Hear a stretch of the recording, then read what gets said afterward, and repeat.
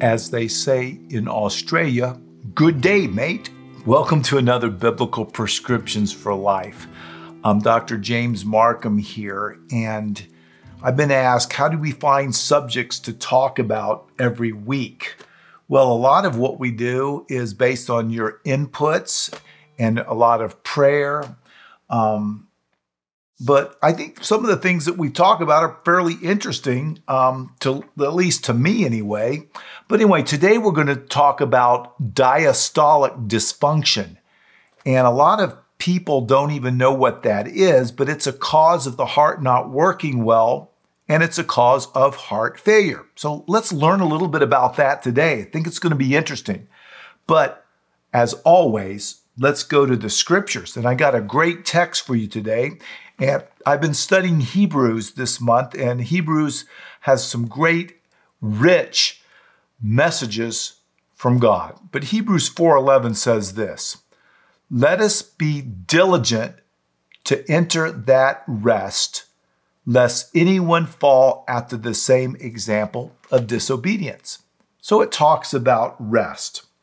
So actually, when we talk about diastolic dysfunction, that's the time in the cardiac cycle when the heart is resting. Now, many people out there don't really know what a heart looks like. And it doesn't look like the hearts we see at Valentine's. Here is a picture of a human heart. It doesn't look like a Valentine's heart, and it's about the size of a fist. So that's what the heart looks like. And rest is very important for the heart. And what we call it, when it's pumping, it's squeezing blood out to the heart, the whole body, we call that systole. Then the heart fills and rests, we call that diastole. The pressure in the heart, for instance, you measure your blood pressure like 120/70. Well, the 120 is the pressure in the system when the heart's pumping.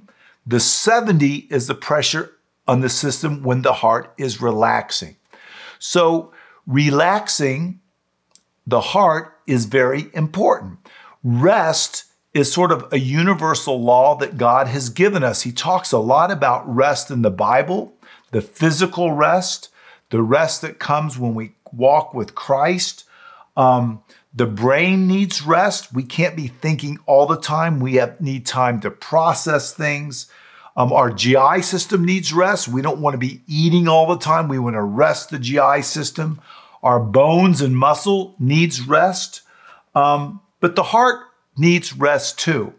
And it needs to rest well, just like we all need to rest well. This is a learned behavior for many people, how to rest, especially in this busy world.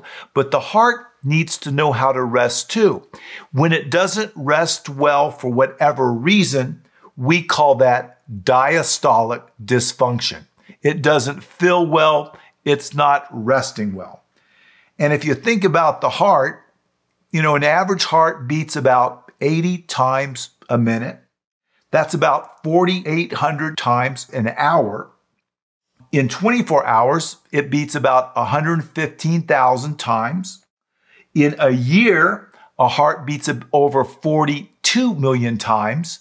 And if you live about 72 years, the heart will beat over 3 billion times.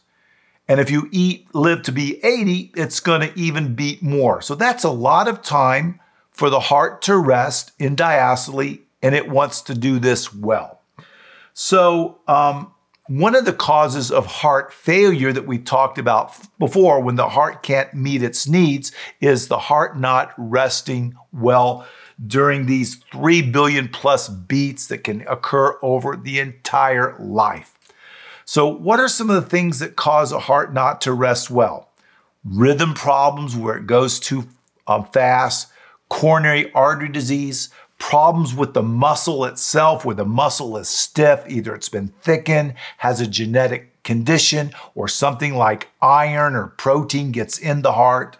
There's lots of reasons the heart can't relax. The heart can still be strong, but it doesn't have time to fill and relax. That is what diastolic dysfunction is. A symptom that a person might have that has this is shortness of breath, especially when they do things. You might build up fluid in your lungs or in your body. So it's 1/3 of heart failure comes from when a heart doesn't relax well. It might cause you to get fatigued and tired easy because you can't get the nutrients and oxygen spread throughout the entire body. So there's many different things that can cause it. The way we would figure it out if a person had these symptoms is we would usually do an echocardiogram. So here is a picture of a heart that's generated from an echocardiogram. Pretty neat, isn't that? Well, this is just a sound wave test, no needles. It generates a picture, and we can measure different things in the heart itself. We measure things like E to A ratio, and we look at the tissue and see how well the heart is resting. Now, you can rest your heart a little bit today by just taking a deep breath and relaxing. Doesn't that feel good? Well, that helps your heart rest a little bit better when we just relax. So that's how we assess it. There's many different things that can cause the heart to have diastolic dysfunction, mainly the things we talked about, the muscle problems, the rhythm problems, the blockage in the artery problems. Those are all things that can cause it. But today I just wanted to explain to you diastolic dysfunction is when the heart doesn't rest well. Next time we're together, I'm going to talk about some new treatments that help the heart relax, especially hearts that are thickened from hypertension. And we're going to talk about some of the causes of what causes a heart not to relax well. And then I'm going to talk to you about some natural and lifestyle things that we can do in addition to medicines that can help your heart relax and rest better. But the most important rest, I want us to focus back on Hebrews 4, verse 11. Let us therefore be diligent to enter into that rest. God wants us to come to Him, to be with Him, to accept Him as our Lord and Savior, to accept that gift that God has given us so we can commune with Him through His Son, that we can be forgiven, that we can enter into that hope, that rest that God gives us through His Son. So we want to always be focused in on that most important rest too.